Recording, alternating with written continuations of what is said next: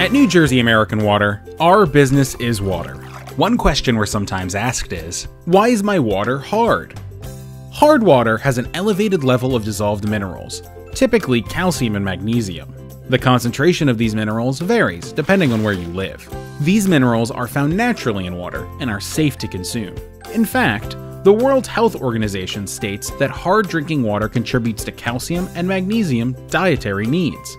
New Jersey American Water does not soften hard water, because removing calcium and magnesium can lead to increased sodium levels in water, which could be harmful to individuals with high blood pressure. Removing these minerals could also cause your water to become more corrosive, shortening the life of your plumbing. Though hard water is safe to drink and meets all regulatory requirements, it may leave a white residue on dishes. You can dissolve this white film by applying a few drops of vinegar.